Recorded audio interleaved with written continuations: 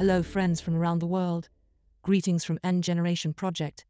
Now before we get to today's restream episode, Revelation 14, the mark and the harvest very shortly, we like to take this first opportunity to connect with our very unique and blessed audience. This is a video rebroadcast of the daily Counsel of Time radio shows. These podcasts are of spiritual wisdom from well-renowned and respected Mike from the Counsel of Time. Though we hold COT in the highest esteem, we have no affiliation with the Counsel of Time, its members, or its only official website, counseloftime.com. We have no authority to speak on their behalf apart from disseminating God's word from their very popular website, Counsel of Time. We hope these podcasts inspire you in the word of God and pursue truth and knowledge, something our project holds at the center of it. If you would like a better idea about the Counsel of Time and their beliefs, policies, and procedures, or would like to make a donation to them, please visit their only official website at the links provided in the description below. Thank you again for clicking on this video. As a small channel and project, we appreciate every single individual who has shared their time with us. Blessings. Now sit back, relax, and enjoy this episode of the Counsel of Times, Revelation 14, Mark of the Beast and of the Harvest. Okay, we're back again, and hopefully you guys can tolerate my voice here. I did talk some earlier, well, a little bit ago. It didn't do too much damage, not too much. Hope you guys are doing okay today. Let me make sure all systems are up and running and firing and all that good stuff. Good to see you guys, by the way. Let me pull up COT. I don't quite have there. If you guys hear me clearing my throat, I'll try to cover up the microphone, right? So you guys don't hear it. It may happen, It may happen. Okay, Revelation. We are in the book of Revelation. Again, I'm not going to talk a long time tonight. Well, I can't say that. I said that this afternoon. I was coming on this afternoon for about 10 minutes. That turned into a time. In fact, it was so much time that Robin said, break. And, that's over the mark. Tonight, we're going to read out of Revelation 14. You guys ready? 14. Revelation 14.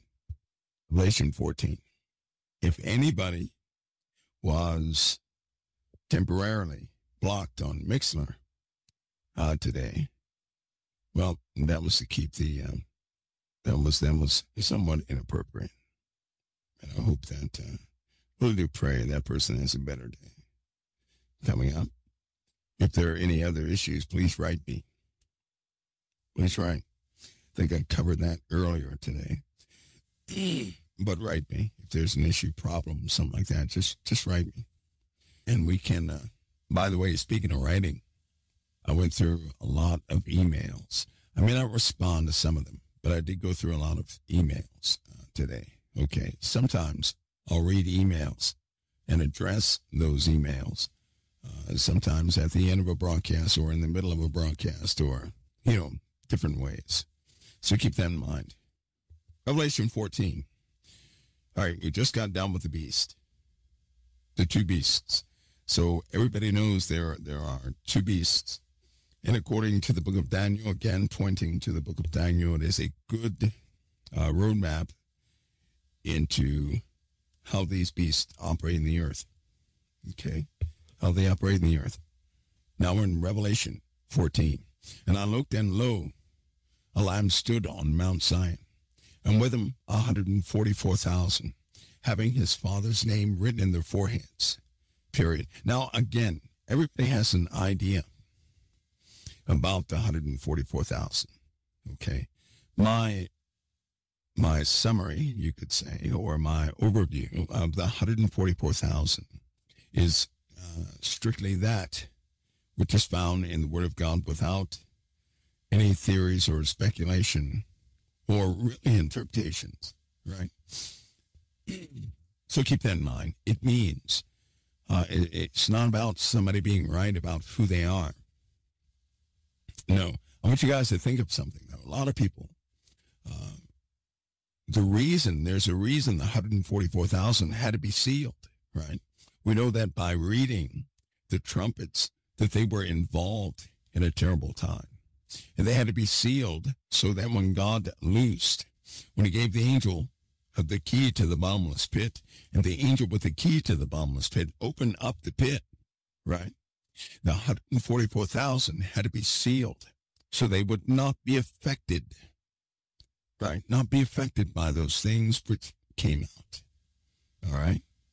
So they have the Father's name written in their foreheads.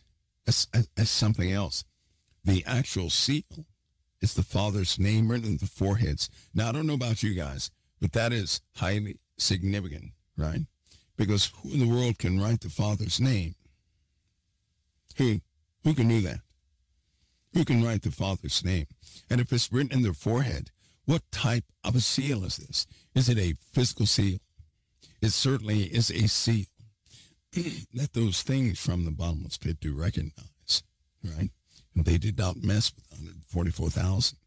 But it's a seal having his Father's name written in the foreheads. And I heard a voice from heaven, and a voice of many waters, and as the voice of a great thunder. And I heard the voice of harpers harping with their harps. And they sung, as it were, a new song before the throne, and before the four beasts, and before the elders. And no man could learn that song but the 144,000, which were redeemed from the earth. That's very important, too. They were redeemed, saved from the earth. They were saved from the earth. Nobody could sing this song except 144,000. Nobody else could sing it. Now, what about the trillions of people who came before the 144,000? What about the apostles? What about the people who walked in the time of the apostles and those who walked after? Do we just discard them? No. No, we don't. And I'm reiterating that they had to be sealed because they were on earth at a time nobody wants to be on earth. You know how everybody says, I want to be one of the 144,000.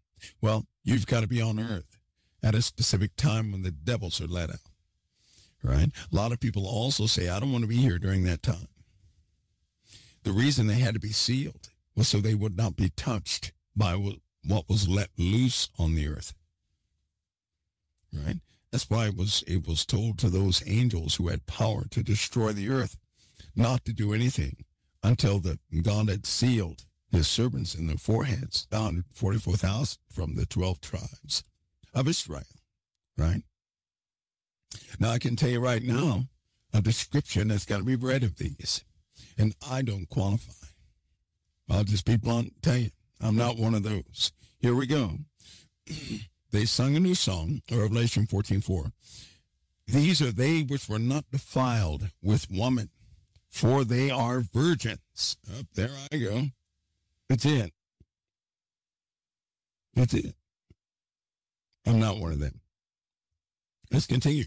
These are they which follow the Lamb whithersoever he goeth. So they are pure. Right? They are pure. These were redeemed from among men. Even in the not Sanskrit, but the Aramaic Hebrew, about the 144,000 from the tradition of the Jews. They keep these men. There are, in fact, 144,000 kept always. They are pure from all things. They are educated differently. This happens right now that people are not aware of. A lot of people are not aware of that. Now, in my humble opinion, right, in order to be a virgin, not defiled by a woman, so it absolutely told us why they were virgins. It told us that. They were not defiled of woman. And what that means is their flesh was not consecrated into the earth, into the normal functions like you and I. It did not happen, right? It didn't happen. They are virgins. Virgins. Right? So it gives us context into why it said virgins. Well, if you're not defiled by a woman and you're a virgin, right? And you follow the Lamb whithersoever he goeth. and they had to be sealed, right? These here are first, listen to this. These were redeemed first fruits unto God and unto the Lamb. First fruits, not second or third, fourth and fifth fruits. First fruits. What is a first fruit? The first yield of a kind is a first fruit, isn't it? The first yield of a kind. Now, if they were first fruits unto God and to the Lamb, right? Is that all that we can attribute to them? No. Listen, and in their mouth was found no guile. Now, I don't curse and do those things. I don't do that. But 99.999% of those on the earth have guile in their mouth, or have had guile in their mouth. These have no guile in their mouth. Now, there's only one way I know for a person not to have guile in their mouth. And what that means is you have never spoken anything, right, contradictory, of cursings, of a foulness, of a flesh-based thing. The only way that can happen is if you have not spoken at all. If you have not spoken at all, there's no guile in your mouth. This almost looks like infants. First fruits, very young. It almost looks like infants, babies, young people who are not defiled of anything. Babies, right? A baby human being is a virgin. A baby human being, there's no guile found in their mouth. They haven't spoken anything. See, guile can also be a philosophy. It can also be a belief. It can also be a great many things.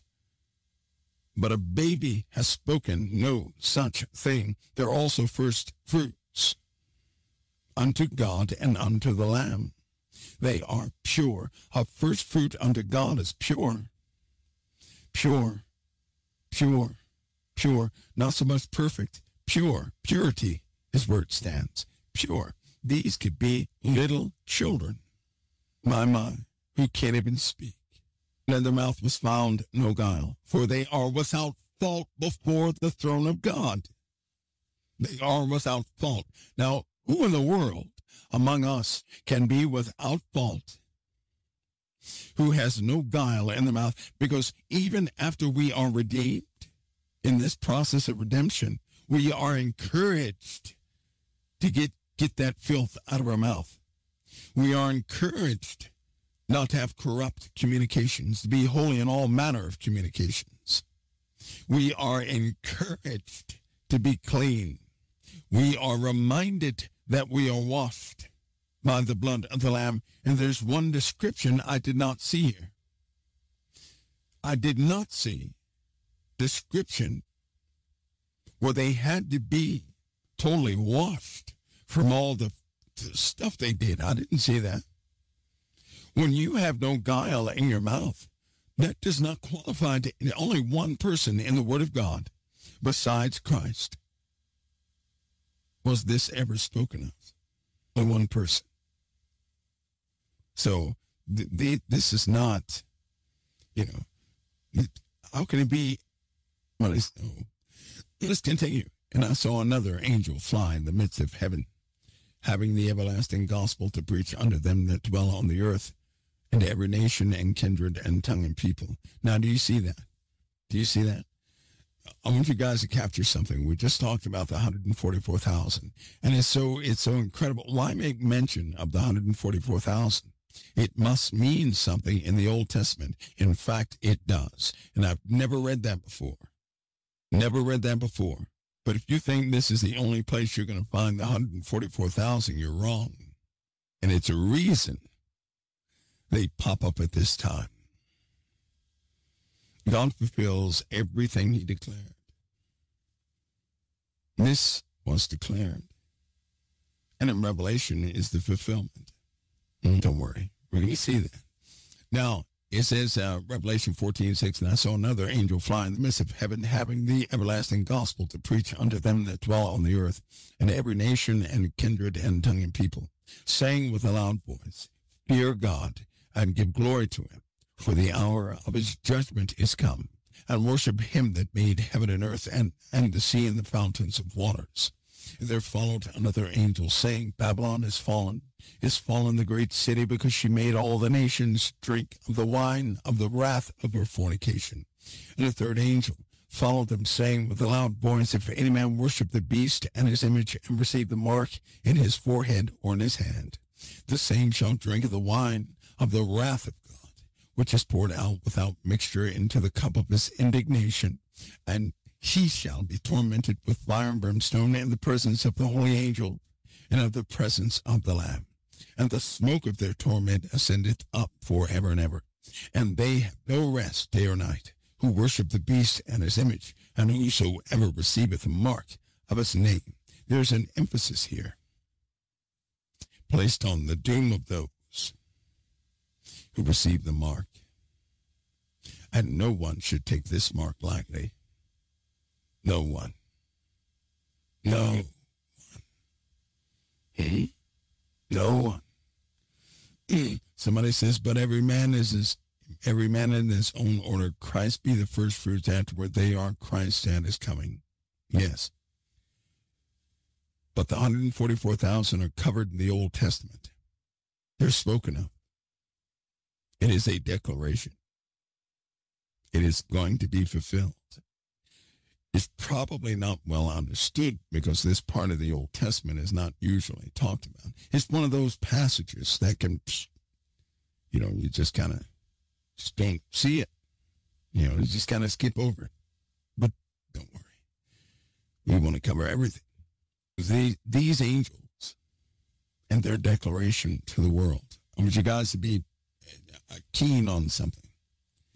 They said with a loud voice, right? The angel who has the everlasting gospel, right, that preaches to them that dwell on the earth. Now listen, he saw an angel fly in the midst of heaven.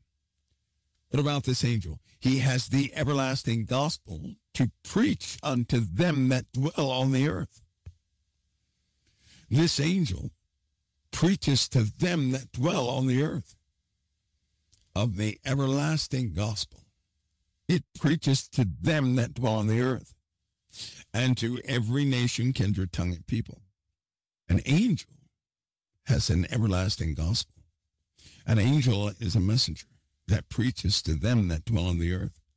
The same thing, right? By order of the Most High. Remember, we're talking about God's creation here. We're talking about God's creation. So I want you guys not to get caught up on man's interpretation. And remember, it's God's creation. It's important to know revelation, not to solve it. God never told us to solve it. That's man's insatiable appetite to find information faster than the next guy. God will have his word revealed to you in truth without error. When we try to figure something out, it changes, and it continues to change. Interpretations of Revelation have been altered, probably since the day it was given. I know every year of my life, somebody thought Christ was coming, and every year of my life that failed to come. And so people changed their interpretation of the Word of God. I'll be the first to tell you, I don't want to change an interpretation, because if I do that, I believed in a falsehood the time before. And at some point, you get tired of that. Wouldn't you? Wouldn't anybody get tired of coming up with something that does not come true? That means you were believing in a lie. That's what it means. If you believe in something that's not true, let's go ahead and call that what it is. That's believing in a lie. That's what happens when humanity comes up with its own paradigm for everything. This is the holy word of God.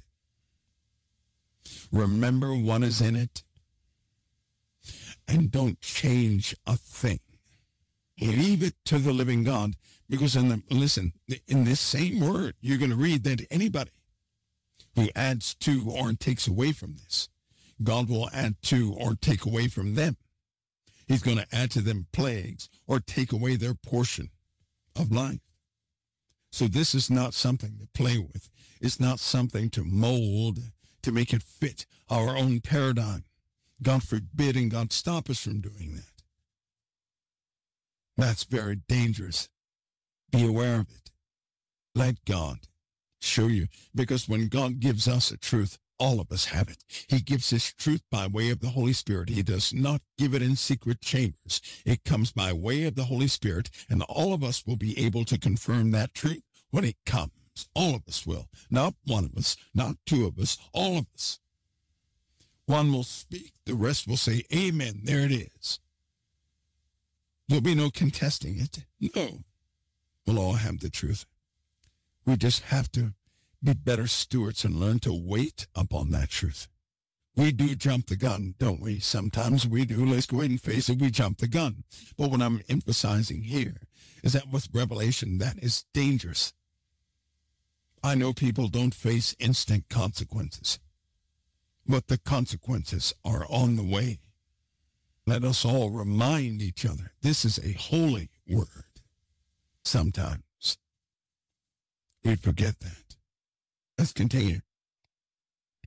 So this angel is saying the hour of his judgment has come. And he says, worship him that made heaven and earth and the sea and the fountains of waters. Then another angel comes. This angel with the everlasting gospel came. Then another angel comes. And he says, Babylon is fallen, the great city, because she made all the nations drink of the wine of the wrath of her fornication. You know, there is a passage. I know a lot of people see this one way, right? I know they do. And in this case, people have tried to figure out who Babylon is. But I want to remind you of something. At the end of Revelation, why is the entire earth called Gog and Magog? Gog, Magog, why?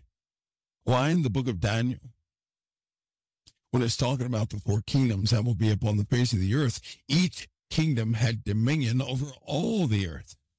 So it was one Babylon, but four dominions separated by 4 eras of time. One Babylon that had rule over everything. Men can call it whatever they want. When God names something, that's how we identify it, not by what man names it. God never spoke anything about Hardee's. God didn't say anything about the Indy 500. He never said a word about the Olympics, did he? He never said anything about Star Wars, did he? See, we have all these different things that happen, and God never spoke of that, but what he did speak of were these 4 kingdoms and what they would be doing. And isn't it funny how that the world does exactly what God described? Isn't that funny? This word is precious. Someone has a question. They say, Brother Mike, I informed someone we should love our brothers and sisters, and they said they are not all our brothers and sisters, but I disagree. We don't wrestle with the flesh. I'm not great. I'll tell you what. God did not put it in us to identify the wheat from the tares. You know why? So that we can love our enemies. Thank you, Lord Jesus, for that. See, if we could pick who we love, we would become full of error, full of hatred and everything else, and we would ultimately divide into groups, and wars would begin based on that. God will separate the wheat from the tares. God warned us to be careful to entertain strangers because we entertain angels unaware, so we have no real discernment against such. If we love our enemy, and that person turned out to be a tare, then they were given an honest opportunity, weren't they? See, if we're going to carry the gospel, to give an honest opportunity to all, that can only happen by way of love, then we truthfully extend someone love, patience, courtesies, you name it. If they turn it down, then that's what they did. But if we automatically knew somebody was a tear, we would likely curse them and say, well, they're not going to make it anyway. Why extend anything to them? Why extend anything? Yeah. So it says, Brother Michael, could this be Jeremiah 31:15-17? When he's talking about Babylon, of course it is, because a declaration of indignation was declared in the book of Jeremiah. That's where it comes from. If you want to understand what the Bible's talking about, you have to read Jeremiah. The declaration about Babylon was also found in the book of Jeremiah, though the origination of Babylon, right? And by way of the vision that was sealed with Daniel, given to Daniel, the identity of Babylon is a spiritual identity. And its doings and what it would do is named. Its ambitions were named. Everything is named. And even in today's world, the whole world operates the same way God described. Right? The whole world does. Let me continue here real quick. Babylon has fallen, the great city, because she made all nations drink of the wine of wrath of her fornication. That is a key. That is a signature phrase, because she made all nations drink of the wine of the wrath of her fornication, which God attributed to one place on earth. God did that. The Most High did that. And it really takes study, right? I want my voice totally back so we can jump into that. I'm going to take a day and go back into Babylon in a way that we have not in COT before, so that you can see it yourselves. And once you see it, you won't forget it. Now, you may be shocked by it. You will. You may be shocked by it, but you will not forget it. And at that point, you'll understand why the trampling of foot, underfoot of a certain place is 3.5 years. You'll have an understanding about what the Lord is doing. You'll understand why. Because why in the world would Jerusalem have to be trampled for 3.5 years, given all they've gone through? Why? Why would they have to go through that? Yeah? We'll find out. We'll find out. Lord, help us do so. We'll find out. And once you have that, be careful not to lose it, right? Because there's a declaration made, and it has to do with the indignation of the Lord. Has to do with this indignation. All right, let's continue. The third angel followed them, saying with a loud voice. So we had one that came out with the everlasting gospel. One came out talking about Babylon, and he said judgment is come, right? Or Babylon is fallen. And then we have another one coming out. The third angel followed, saying with a loud voice, if any man worship the beast and his image, and receive his mark in his forehead or in his hand, the same shall drink of the wine of wrath, wine of the wrath of God, which is poured out without mixture into a cup of his indignation. And that cup of indignation is described in the book of Jeremiah. And he shall be tormented, listen, with fire. He shall be tormented with fire and brimstone in the presence of the holy angels and in the presence of the Lamb. Now I want to bring your attention here. If any man worship the beast and his image. Now I'm going to say again how in the book of Daniel we start to see what the dragon is and what this beast is. In Revelation we saw what the beast was, and in Revelation 17 we saw the interpretation of what the beast actually is, the first beast actually is.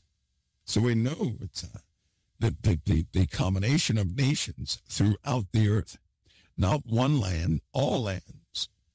Is anyone worshiping these nations? Is anyone made to worship these nations and the practices of these nations? Because I'll tell you something, what you worship,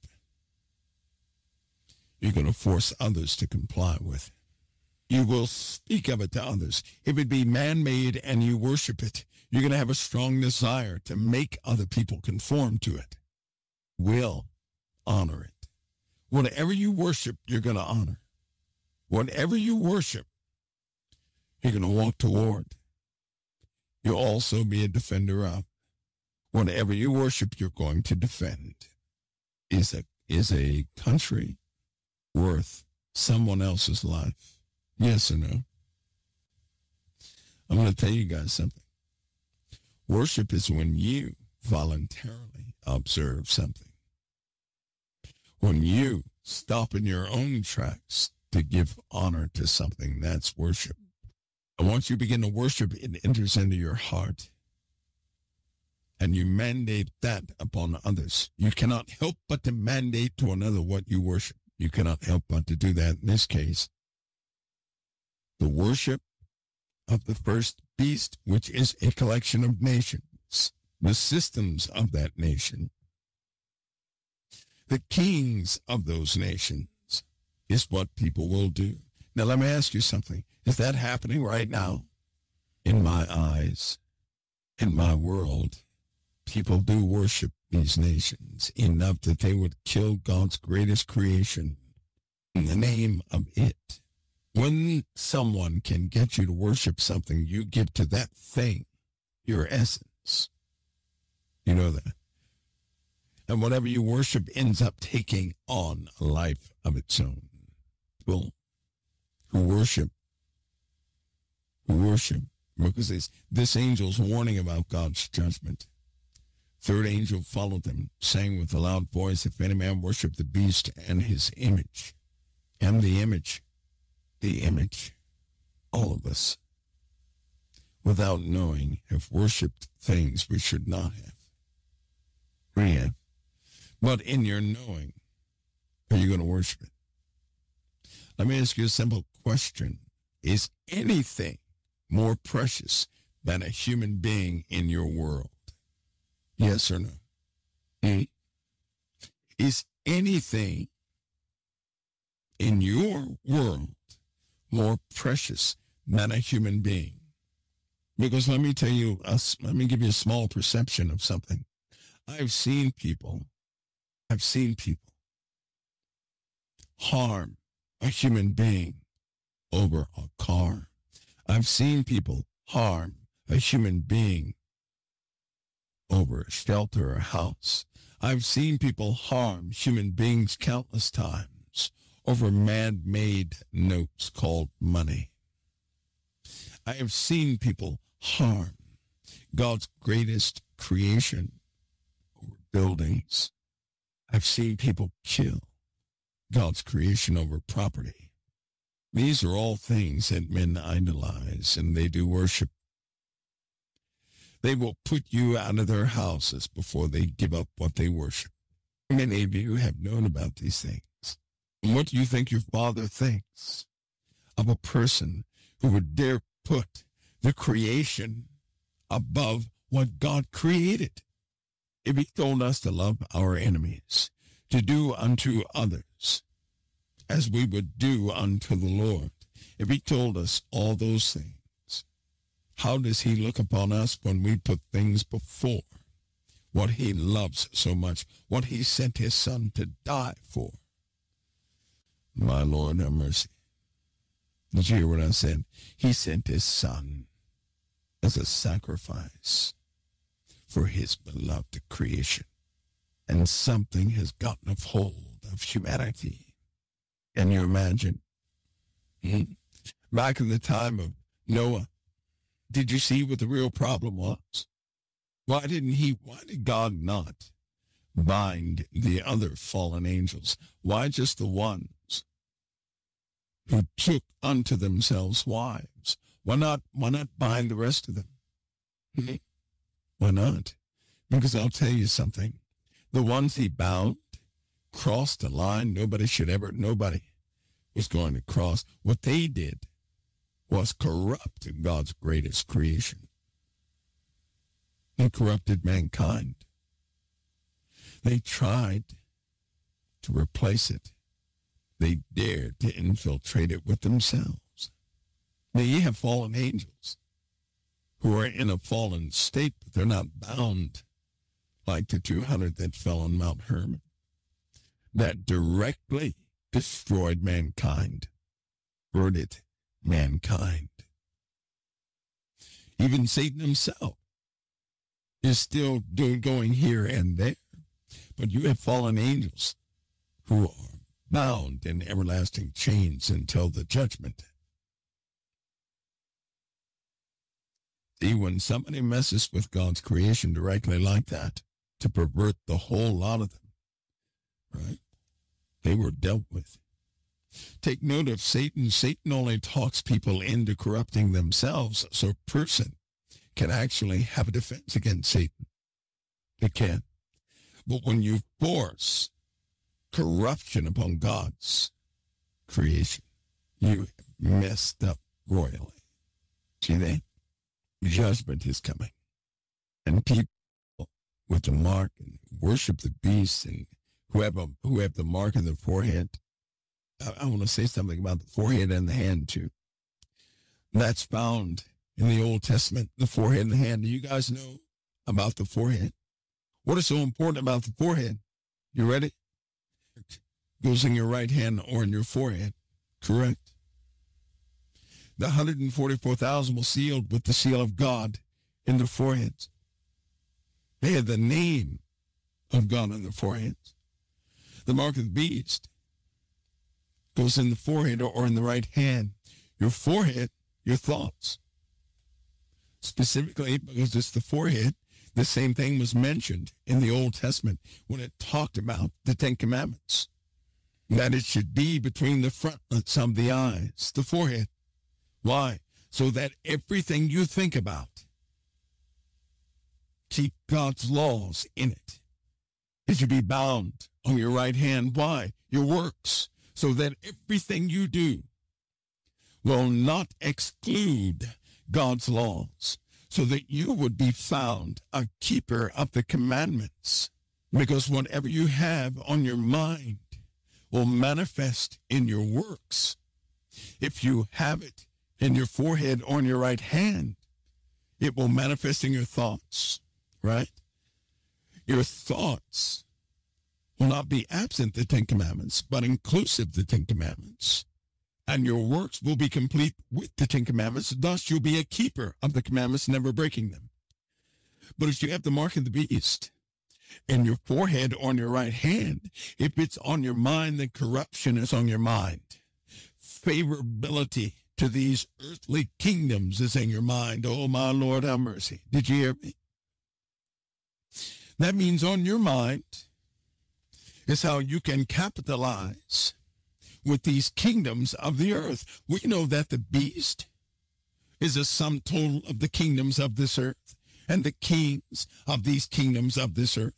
Simply put, if we could compare the Old Testament seals and marks that God prescribed with the mark of the beast, then we could say that the systems of this world, the kingdoms of this world, and the kingships of this world are in the plans of mankind.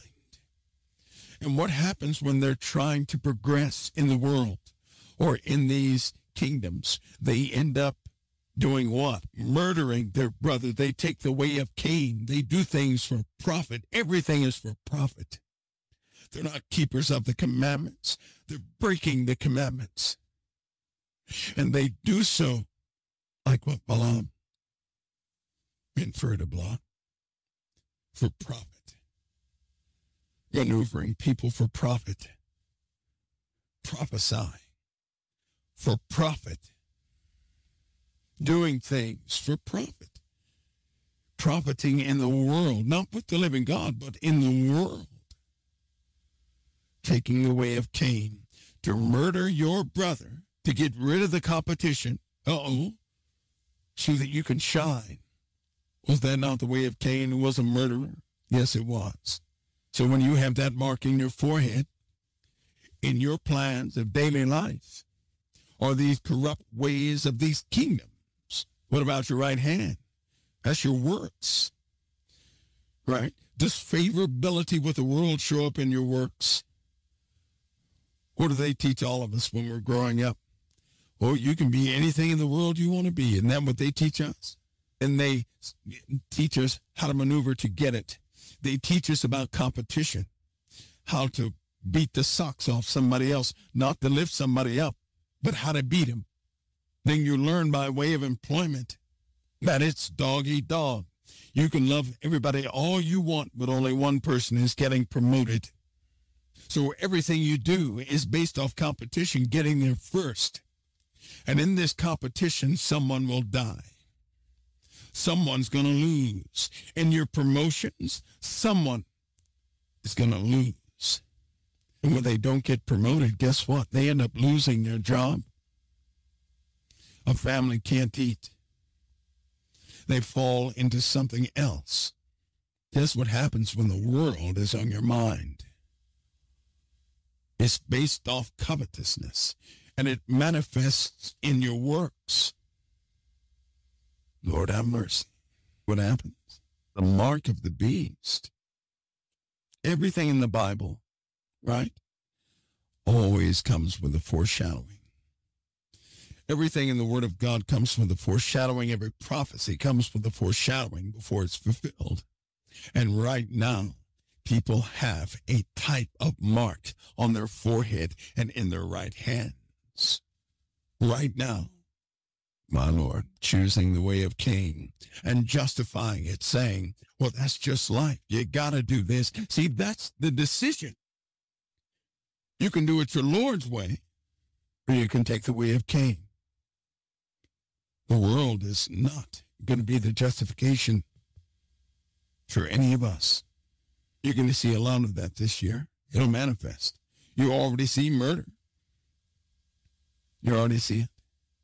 You know what people will do for fame, for notoriety, to be first, to have securities. And, oh, my Lord, in your mind, when you want securities, people end up doing everything just to make sure they have finances for next week. They'll sell out everything to do it and deal with the consequences later. Now, see, in the Word of God, it says about Revelation that, blessed is the person that reads the words of that prophecy. That means everybody who has ever read Revelation could have been blessed by it. How so? Because they begin to consider things like what we're talking about. And all we're doing is applying what was in the Old Testament knowledge that's found in the Word of God to the mark of the beast, not making it something of the future, something that God has already talked about, something God has already outlined. Because people have the way of something first.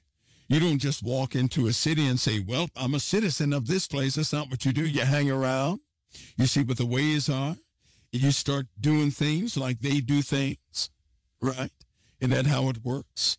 You feel it out. You become a part of it. And then one day they'll say, well, you want to make it permanent? Oh, yes. Yes. And they do it proudly. Hey, the ways of the place come first. The oath to never betray it. That means a lot of people have a type of seal of the mark on them already. See, it'd be much easier if it were a bracelet. It'd be so easy if it were a physical mark, right?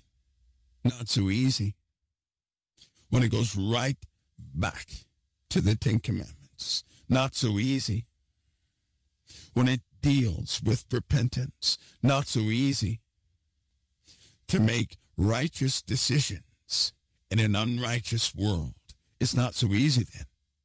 See, because we all know that if you choose righteousness, you cannot be a friend of the world.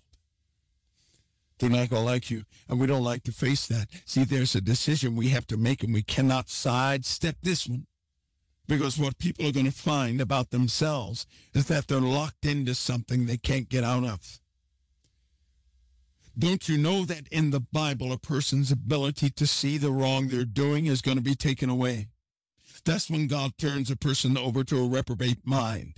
That's when God sends them a strong delusion that they would believe a lie, that they all might be damned, who loved not the truth but had pleasure in unrighteousness. People have adopted the ways of the beast already. In Revelation, it says they worshiped the dragon, which gave power to the beast. Well, we know the dragon's been around for a long time. They already worshiped the dragon. We know they brag on the beast. Lord have mercy. They're not bragging on the living God. They're bragging on the beast. Who's able to fight us? Nobody can beat us. That's bragging on the beast. That's precisely what they said.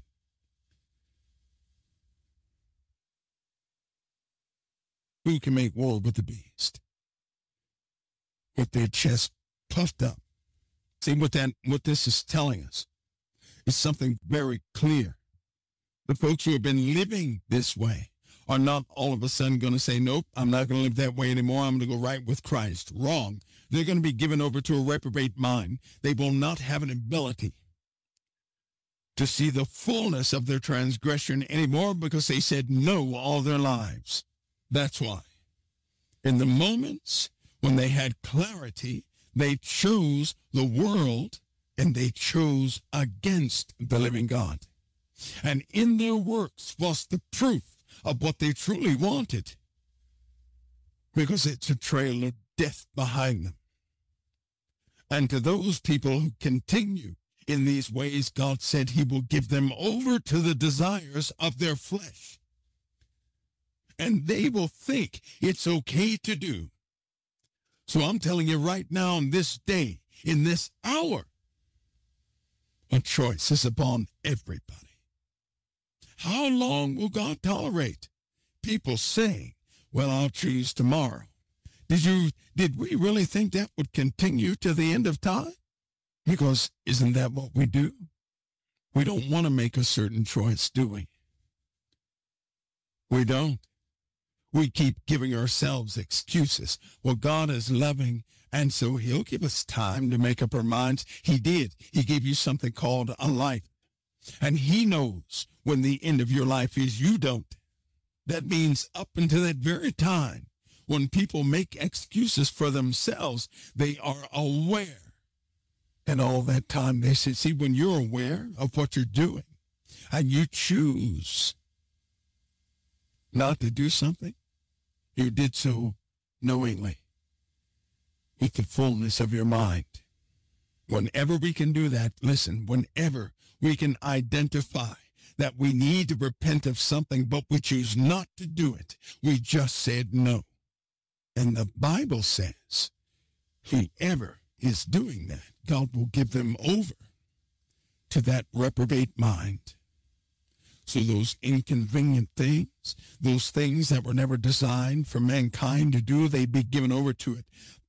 Maybe that's why you're seeing what you're seeing all of a sudden, because people are being given over to the answer they have been giving without words. There's an answer you give, but you did not speak the answer. You're living it, and God is giving people over to it.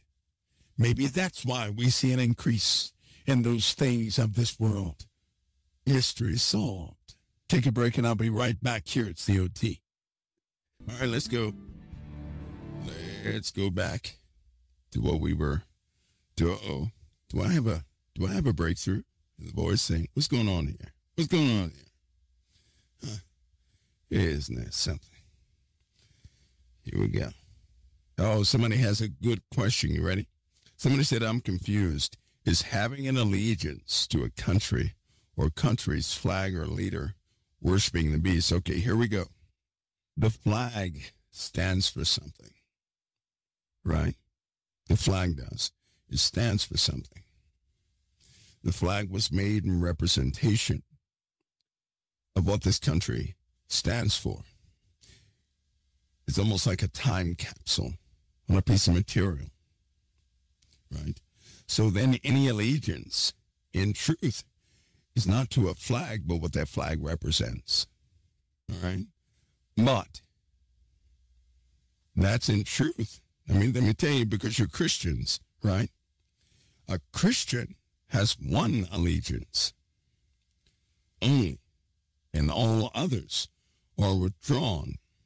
Here's why. You ready? Now, that doesn't mean you're not a patriot. That's not what that means. It does not mean somehow you're against the country you came from. That's not what it means. It means you've been elevated. You've been pulled out of the world, delivered from the world. You've been set aside for use of the kingdom. That's what it means, right? Now, if God pulled you out of the world, right? The apostles, they were part of things, weren't they? Did they go back to doing what they were doing? No. No, they took up new positions in the kingdom of God. We're called out of the world, out of it, totally out of the world. We're called out of the world, elevated to a position in the kingdom of God where we intercede for the world. You've been promoted, not demoted. You've been pulled up a little higher, not dethroned. You've been pulled out of the muck, not pushed in the muck.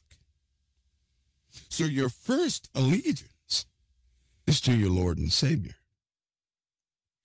You do his work. That's the work you do. That's the kingdom you represent. You're ambassadors to Christ. You have no divided thing going on. Now, as far as the country that you live in, appreciate and be thankful for the house God put you in. Doesn't matter where you are. Be thankful for it because you're in that house for change. You're there to make a change, not to perpetuate the same ideologies in which men do war about. No, you bring a new standard, a standard of deliverance and liberty of Christ. You got to remind yourself, see, this is where your faith kicks in. This is where your belief kicks in. This is when you have to make that deciding decision. The kingdom of God will be installed on this earth, and the kingdoms of this world will become the kingdoms of our Lord. They will. Now, if God pulled you out of the world to represent the kingdom of God, you don't turn on your own house.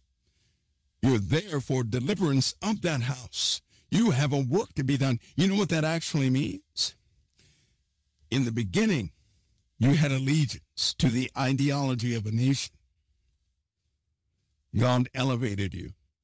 You're not there to share the ideas of man, but to have mankind liberated, to have mankind get ready to be a part of what Satan attempted to destroy. You're not there for one nation's deliverance. You're here for the deliverance of all. There's not going to be the nations as you see them. When the kingdom is installed, you've been elevated. Like being a believer in household.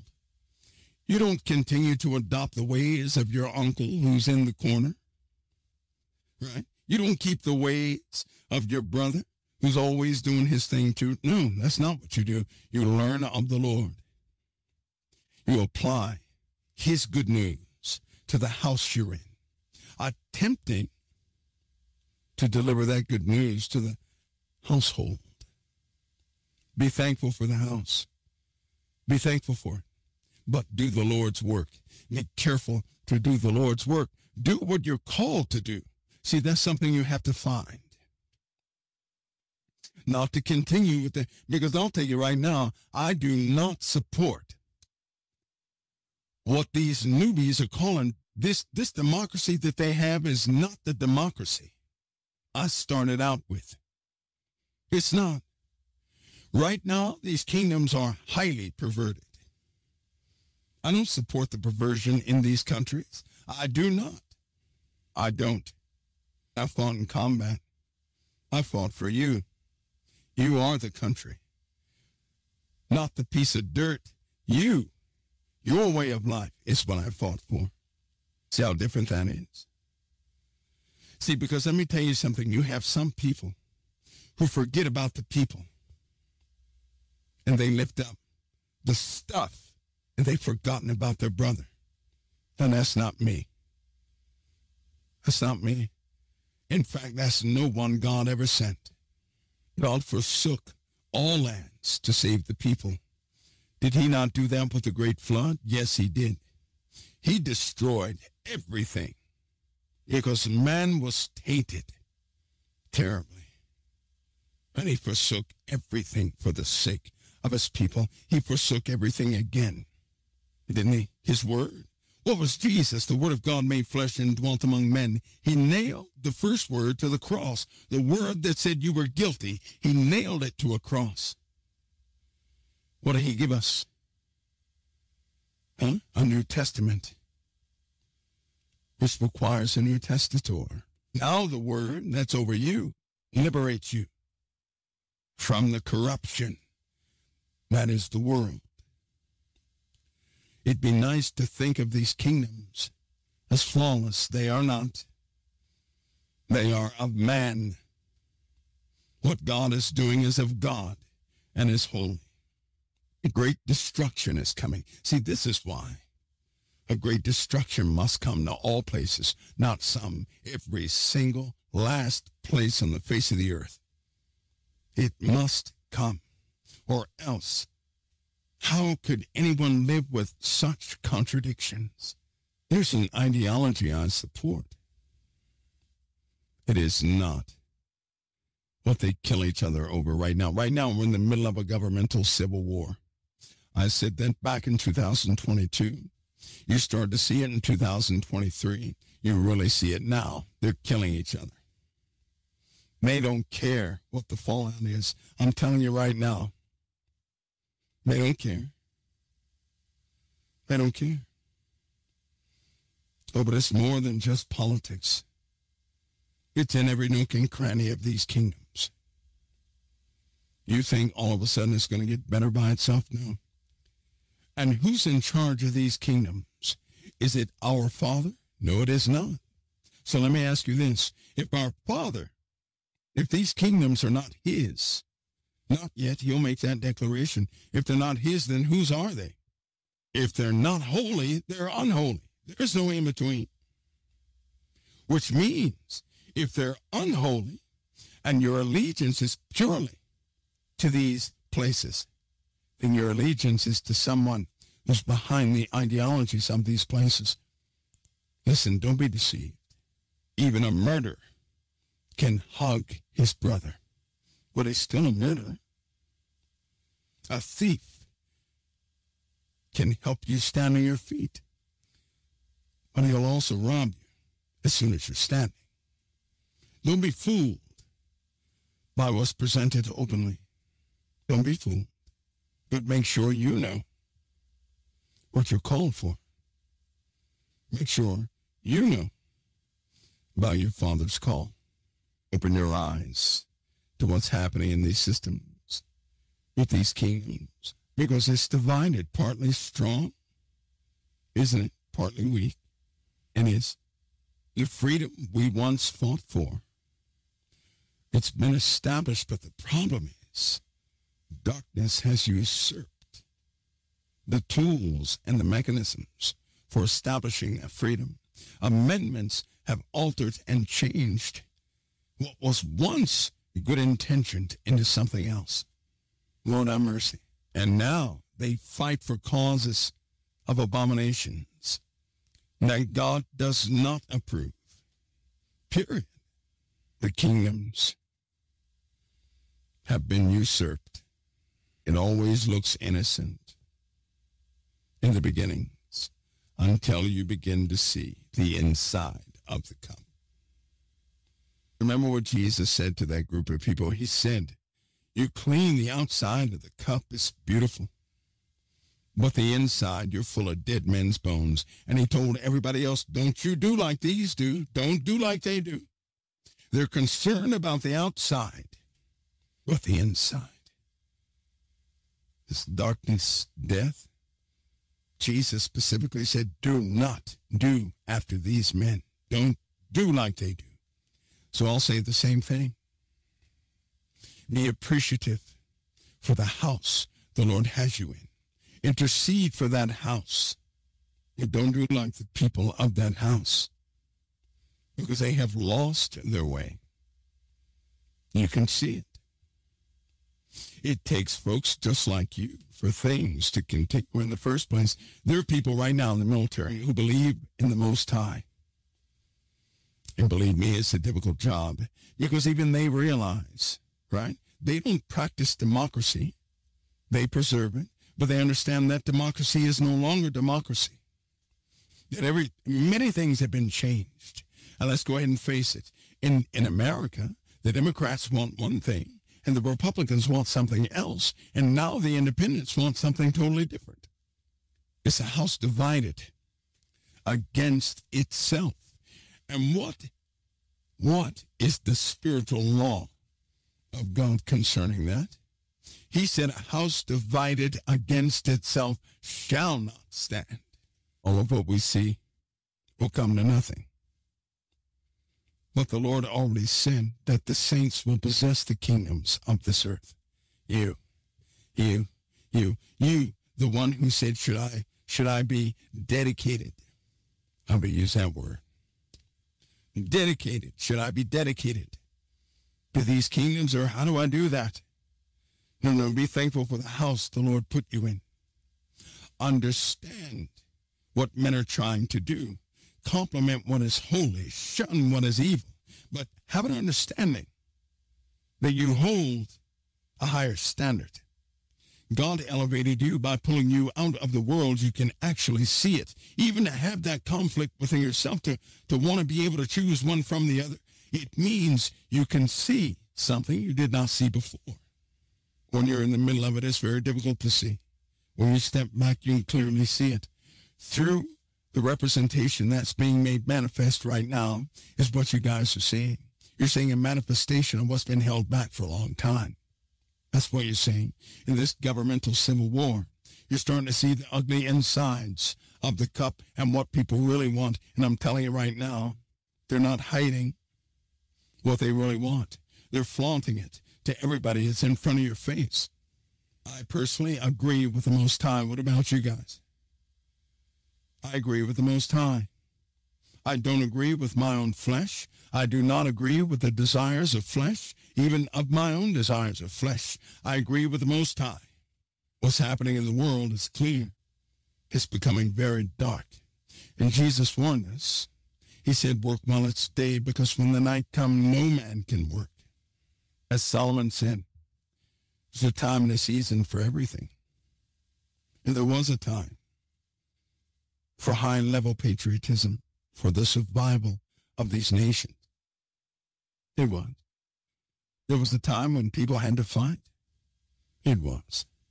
But now we've stepped into a new era, an era where Christ is being shunned from all these kingdoms. Can't you see it? And I'll tell you something. I'm not loyal to anything that will not embrace my Savior. If it's not of my Savior, it's not of the kingdom. And I have no business in it, nor do I have a desire to be a part of that. The original ideology of this nation is still there. Here's the problem. It depends on who's ruling the nation. That's what the nation becomes. It depends on the people of that nation. That's what the nation becomes. A long time ago, it was different. A few years ago, it was different. But right now, are you kidding? I do not want what some of these folks want. See, they can say what they want, but they will not understand the language nor the heart of one who would dare be an ambassador in this world. But I have to tell you, my loyalty is to Christ. That's what my loyalty is to. I'll also tell you that has cost me everything. And Jimmy Crackcore, these nations, you're starting to see what's been on the inside, hiding. Everything in secret is being brought out to sea. And it just so happens that the world doesn't care what you see. Iniquitous people, they don't care what you see. They don't. They do not. You really don't. But I have no split interest. And please have an understanding that you were called out of the world to make a difference in the world. God set you aside for himself. You're ambassadors to Christ and of his kingdom. That is the priority. Nothing else has power to make a change in this world, except those of you who received the call. What did Jesus say? Jesus said the world hated him and desired to kill him. So if you follow Christ, Jesus said the world's going to hate you. These kingdoms are of this world. All of them are of this world. That means if you follow Christ, they're going to hate you and your families. When you believe in Christ and nobody else does in the middle of your families, you don't go around saying, I believe in Christ and nobody's going to change my mind. That's not what you say. You believe in Christ. You understand that you're working in the middle of darkness. You intercede, you pray. It's a heaviness. It's a job. It's a work. But you're there to intercede. Same thing goes for the nation you find yourself in. God said, if my people who are called by my name would humble themselves and pray and turn and seek my face, then he would do something. He would turn and heal the land. He would hear them from heaven and heal the land. He didn't say that about those of the world. He didn't. They will not call on him. You do that. The world's not calling on the living God. The world is calling on men. The world worships whatever they put in charge. You're the one that intercedes. You're the last line of defense. First of all, let me ask you guys something. Why was Jesus sent in the first place? Do you guys know? The Bible says, why was Jesus sent? Why was he sent? What was he doing? What is the gospel doing? What is it doing? What is the gospel doing? What is the gospel doing? Anybody? Come on, we covered this a month ago. What is he doing? What is the gospel doing? What is the main purpose the Bible says Jesus came? There it is. To destroy the works of Satan. What works of Satan? What Satan did, he did to the kingdoms. He did to the people of this world. He did. You see it. There's a testimony of his wickedness before you every single day. Jesus came that those works would be destroyed, but how? Through you. Through you. So he called you out of the world to make a difference, to destroy those works of the devil. You are that element of destruction for darkness. You are. Chose to work through you. That's why you believe. You see it? No wonder Jesus said men ought pray always. No wonder you're an instrument of authority in the earth, heavenly authority. An ambassador is a representative of a place that carries the authority of that place. That's what you are. You're an ambassador of Christ in this earth, in whatever kingdom you're in, whatever nation you're in, with the authority of Christ in whatever nation you're in. You are to make a difference. You guys starting to see? Because a lot of people never see that. They join the place thereof, and they begin to fight the same fight that's in the world with the weapons of the world, making no difference at all. Have you ever wondered why all the hard work and the death and the blood turns to nothing? All the fighting that happened in the USA only to come to 2024 and fight internally again. The nature of the fight is different, but the casualties, there's still casualties. There's a governmental civil war. There's a war of man against man within this nation. This war is of a different type of nature, but it's the same war. Before it was open, you could see one person shoot another. Do you not know that gun crimes in America are worse than we have a civil war every single month here in America? And nobody cares. It's the same thing. It's labeled differently, but the same thing. Did you guys see that? The Civil War is over, they say. Why are people still dying like they're in the Civil War? What is happening? It's got a different label, but the same casualties are building up. Do you see? And who is keeping this destructive way alive? It's not our Father. No. It's you know who? Satan. And if you don't intercede, they're going to have the same issues over and over again as they have been having. There are people starving in America to death, kids with bloated stomachs, from insulin resistance, from not eating in this country. Other countries have the exact same problem. There are 3 democracies in this nation. People have different ideologies about what democracy is, and they're fighting about it. Lord have mercy. No wonder the Lord sent ambassadors. You are the difference in these kingdoms. You are. Let me read this. The 3rd angel.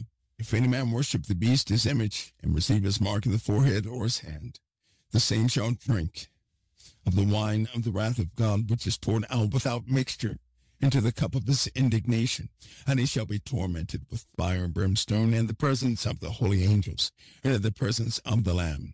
And the smoke of their torment ascendeth up forever and ever. And they have no rest day or night, who worship the beast and his image, and whosoever receiveth the mark in his name. Here is the patience of the saints. Here are they that keep the commandments of God and the faith of Jesus. And I heard a voice from heaven saying unto me, Right, blessed are the dead which die in the Lord from henceforth. Yea, saith the Spirit, that they may rest from their labors and from their works, and their works do follow them. Did you guys see that? Look, he says, here, this Revelation 14:12, here's the patience of the saints. Here are they that keep the commandments of God and the faith of Jesus. And I heard a voice from heaven saying unto me, Right, blessed are the dead which die in the Lord from henceforth. He's pointing to this. Blessed are the dead which die in the Lord from henceforth. Yea, saith the Spirit, that they may rest from their labors, and their works do follow them. That's an acknowledgement that in a terrible time. Did you guys hear me? Listen, it didn't say, blessed are the dead which die in the Lord, or who have died in the Lord in the past 15 scriptures. That's not what it said. It said from here forward. From here, what do you mean? From here on, from henceforth, from here on. What do you mean? When the beast is around. Why? Because you have to make that choice. In that era of the beast, like right now, you have to make some choices. Listen, if you follow the world, sure, people are going to like you in the world. You're going to have it easy. You can join your little clubs, this and the other, fine. If you do it the Lord's way, you're not going to have very many friends of the world. If your loyalty is with Christ, the world is going to be your enemy. So it's a heavy burden to choose righteousness in this time. Yet you've been sent in this time. See, a lot of people right now, they don't want to make that choice. We talked about that before we ever got to this. A lot of people do not want to make that choice. They don't. Because they know as soon as they make that choice, if it's not aligned with righteousness, they're going to start seeing it. They're going to be made aware of some things, and they don't want that. They don't want to do that. Because that's hard. You have to, you know what? Oh, my goodness. You have to give up some things. You have to let go of the rest of the world that you're holding on to. See, a lot of people are holding on to things in the world for security. Well, I can't give it up, Lord. I need it. Those who step in the Lord during that time will have made a choice. Is it an easy choice? No, it is not. And it's not easy. Look, it's very difficult to see. It's a lifestyle you're not used to. It's not an easy choice. But this is not about making an easy or hard choice. It's about you choosing your family in truth. My family is represented by the one who died for me, the one I identified with when I was a babe, the one I have faith in, the one I've always had faith in. His gospel is priority with me, and that's what I choose. Is it easy? No. No, it is not. But that's my choice, because I truly do believe. See, when you truly believe, you're going to make a choice too. When you absolutely believe, oh, you're going to make a choice. Not for the prestige, not for the power, not for any of that, but out of pure honor for God Almighty and His Son, Jesus Christ, with full recognition of what He did. And then you're going to desire that liberty be upon those who are broken around you. And you'll go to work, not for the kingdoms of this world, the kingdom of the living God. And the Lord will do what He said He'd do. Your eyes will be opened. And you'll begin to see more than you ever have. That's when you learn the importance of your enemy, of your brother, of your sister. That's when you see how precious and rare they truly are. That's when you fight the good fight for all around you. That's when you become concerned about your neighbor's deliverance, about his welfare. That's when we become real, not spectators. No.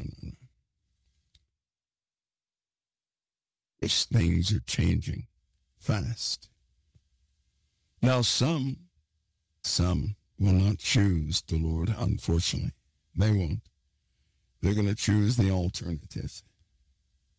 They're going to continue to give themselves room to do their world thing. They're going to be caught unawares and by surprise, and for them it's going to be too late. And anguish and torment will await them, and their torment will begin on this earth and will continue into eternity. Now, for those, right, who know about that choice that they don't want to make, but they love the Lord, I'm telling you now, the choice for Christ is going to win out. So let me continue to read. It says this, and I heard a voice from heaven saying unto me, right, blessed are the dead which die in the Lord from henceforth. Yea, saith the Spirit, that they may rest from their labors, and their works do follow them. And I looked, and behold, a white cloud, and upon that cloud one sat like unto the Son of Man, having on his head a golden crown, and in his hand a sharp sickle. And another angel came out of the temple, crying with a loud voice to him that sat on the cloud, thrust in thy sickle and reap, for the time is come for thee to reap, for the harvest of the earth is ripe. And he that sat on the cloud thrust in his sickle on the earth, and the earth was reaped. And another angel came out from the temple which is in heaven, he also having a sharp sickle. And another angel came from the altar, which had power over fire, and he cried with a loud cry to him that had the sharp sickle, saying, thrust in thy sharp sickle, and gather the cluster of the vine of the earth, for her grapes are fully ripe. And the angel thrust in his sickle in the earth, and gathered the vine of the earth, and cast it into the great winepress of the wrath of God. You see that? He just took that sickle, dipped it into the earth, scooped it up, and threw it into the winepress of the wrath of God. Not the blessing of God, the wrath of God. Oh mine, listen to me. Listen. And the winepress was trodden without the city, that means outside the city, and blood came out of the winepress, even unto a horse's bridle, by the space of 1,006 furlongs. Now let me read this real quick so you guys get this. And I saw another sign in heaven, and a great marvelous, 7 angels having 7 last plagues, for in them is filled the wrath of God. Now let me stop there. What this means is this. These people were given a decision to make. Weren't they? Weren't they? See, because it said in Revelation 14:12, here's the patience of the saints. Here are they that keep the commandments of God and of the faith of Jesus. In other words, those who belong to Christ will do this. Blessed are the dead which die in the Lord from henceforth. From this point forward, blessed are those who die in the Lord. Now, if you die in the Lord, you're dying doing the will of God in the earth, not the will of the world, but of the will of God. It says, yea, saith the Spirit, that they may rest from their labors. You see that? Their labors. They had labors in the earth, works in the earth, in the time of the beast. Listen, and it says, and their works do follow them. Their works will not be forgotten, and they're going to be blessed. My goodness, why? Because they lived at a time when they had to make a choice. The mark of the beast represents a choice people are going to make for either the world all the way or Christ. See, if you have the mark, here's the difference. If you have the mark, you can play like you still belong to Christ. But the world is in your works and the world is in your mind. You see the difference? When you don't have the mark and you're laboring for the Lord, it is obvious. Those who have the mark are those who have a mindset and the works to do those things for these kingdoms of the earth. They are so different from those who have a true heart for Christ. Can you see it? Can you see these choices? Because we ask ourselves, like that question that was asked, that was actually a good question. That was a good question. Oh, boy, that was a good question. Because it was a decision, a point of the confusion in the world right now. Oh, wait a minute. Do I still support the kingdoms of the earth right now? Do I be loyal to it? Or just totally abandon it? See, that's that question that pops up. It doesn't pop up all the time. And it does not get our serious attention. But when the Lord has this opportune time to present things, that's when we start to think about it. And we don't want to make that decision. Let's go ahead and face that. We don't want to make that decision. That's a hard decision. To either go one way or the other? Are you kidding? Especially when you're prosperous. Especially when your career looks all flawless in one area and you're a person of promise to many. Especially, right? Your career speaks for itself. And they start asking for those commitment tasks. And you know a day will come when you have to say no. Yeah. Nope. And you know what you could face when you say no. You know what you could face. Nobody wants to make that choice. In truth, they don't. But those people who make that choice, who choose the kingdom of God, who go forward in the kingdom of God, well, then there we are. Right?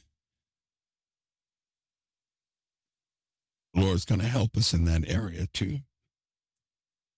See, right now, it's one thing when immorality is no longer hidden, when iniquity is no longer hidden.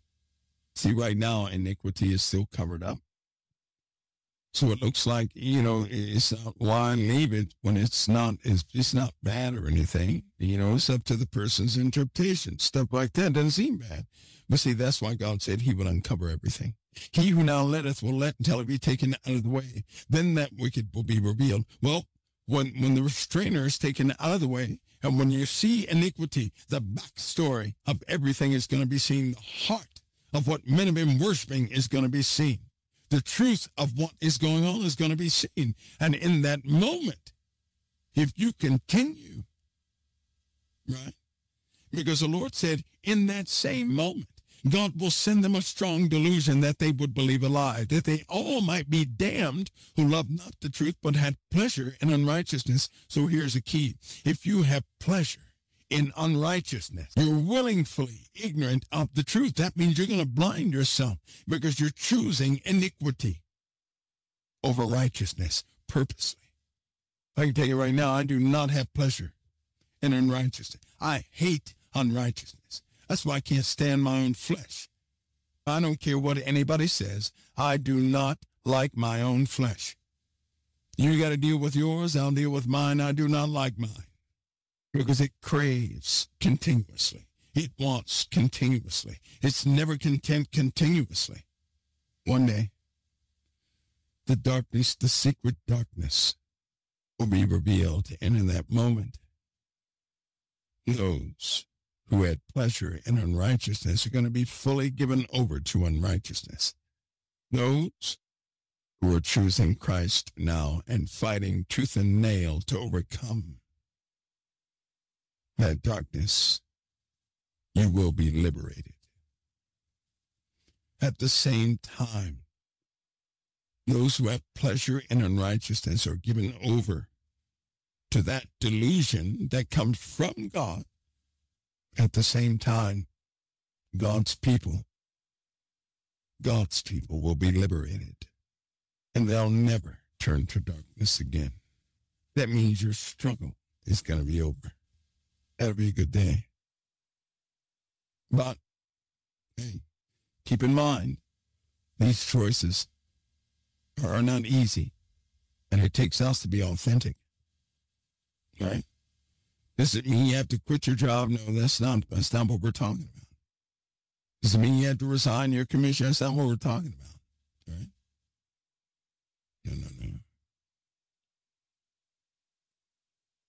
We're talking about something that all of us have dealt with that we simply do not want to face all the time. We all know about that.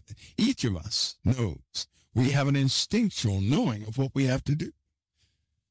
And let's go ahead and face it. How many times have we turned away from it? I don't want to do that. I don't want to make that decision right now. One day it's going to be too late. It's going to be too late because God has given us something called a life. He is our liberation. He is our salvation. He is our redemption. But he did charge us. It's our responsibility to authentically choose. And you're choosing every single day. Every day. I saw a question in COT. Hold on, everybody. I saw something in COT. I want you guys to do me a favor. Retype that question because I totally missed it. I saw a piece of it. So retype it. How about that? Someone says, can you help understand Psalm 46:10? I'm sure that I can. We'll do that on a Q. Save that question for a Q&A. Can you save that for a Q&A? I'll review that, though. I'll review that. Let's save that for a Q&A. Folks, in chapter 14 of Revelation, right? In chapter 14, we see something so eerily similar to today. Something spoken in a almost like a spiritual tongue of things spiritually happening today. But they have real world consequences. They do. They have real world consequences. All of us, listen, it's up to us to choose. Not to manipulate so somebody chooses what you want them to choose. To us to choose authentically. I encourage each of you to keep each other encouraged about these choices. You encourage each other. Remind one another that we're part of the kingdom of God if we choose it. And if we walk in that direction, that we're ambassadors to Christ. We're not a dual citizenship, but we belong to a real kingdom. You guys belong to a real kingdom. Now you'll see. Because this world is going to start ripping itself to pieces. And it is distasteful. It is. But these things must come. Remember when Jesus said offenses must come. And now you see most people operate by offenses. They are highly offended at just about everything. All these things Jesus spoke. You can see hints of. And he really encourages us. He really does. To go forward in him. I encourage you to search it out. Search it out. Not everybody has to go through the same thing somebody else does in accordance to how God made you, to what you're sent for, what your calling is. You will go through things. Some of that will be light, some heavy. It depends on who you are. But understand this, God will never place anything upon you beyond that which you can bear. Make a good choice, authentically. Somebody's worried about when you say, oh, that was my hypothetical. That was mine. Now, folks, obviously, it's at that time, right? Are you kidding the computers? The computer says to, what does it say? Well, at least it waited this time. That's interesting. It says it must restart. And they impeached somebody at the, they had their impeachment. You guys know what I'm talking about. I'm not going to go any further with that, but they got the number of people to do it. So that person's effectively impeached. They're going to continue this back and forth. You guys know that, right? It's going to become quite brutal. There will be many casualties. It's so unfortunate. But understand something. God's everlasting kingdom is going to be set up right here on this earth. There will be a 1,000-year reign. You are part of that 1,000-year reign. You are leaving this earth, so let's all get ourselves ready.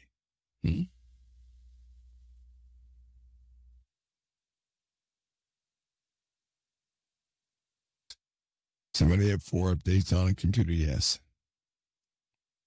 Lots of placement for AI things going on. Huge update coming up for Apple products in a couple of days. Huge update, big update. They're getting everything ready for the transition. Right? They are. Few new regulations are coming too. A few new ones. Hey guys, listen, tomorrow, when we come back for tomorrow's conversation, I really do hope that my voice seems to be getting better. It really, that's crazy. But it is, right? When when you have a throat like that, you have a sore throat, this and the other, you're not supposed to talk, and it gets better as you talk. Thank you, Lord, for that. But that's what happened. Oh, it really hurt bad before I began. It did.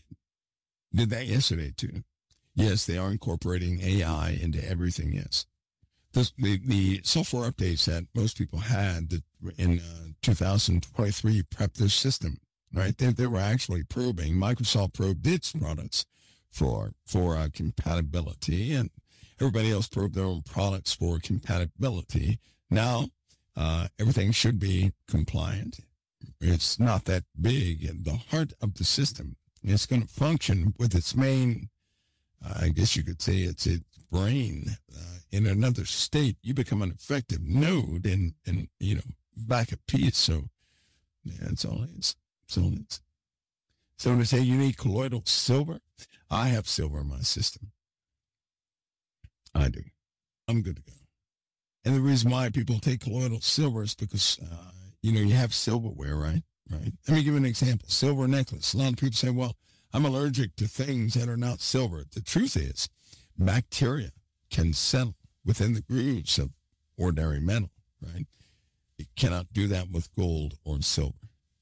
Bacteria does not survive. Viruses don't survive in the presence of silver because of how the silver molecule actually is.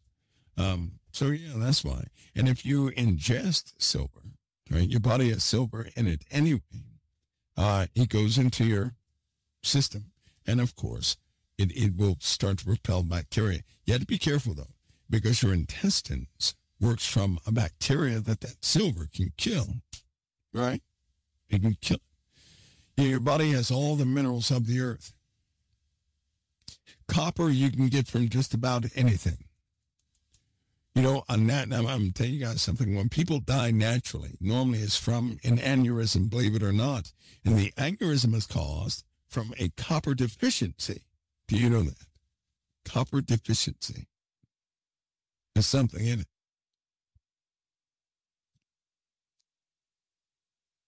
I found out something. I have very specific things I eat because my brain will slow down if I start eating things that will inhibit the firing, obviously, of neurons, and are very sensitive to speed of thought. Right? When you get frustrated, aggravated, you're normally depleted. Your B complex vitamins, right? Your hormones are not regulated. For ladies, you may have a drop in your estrogen levels. You when it's gloomy like it was today in several parts of the world, you're going to have a drop in vitamin D, which will affect your estrogen levels, which will put you in a bad, make you emotional, more emotional than others. Right? If you take a mineral, and the one thing I don't do, you know how most people drink bottled water, right? I want water with minerals in it. I don't want empty water. Anyway, folks, I'm going to see you guys tomorrow. I'll do that.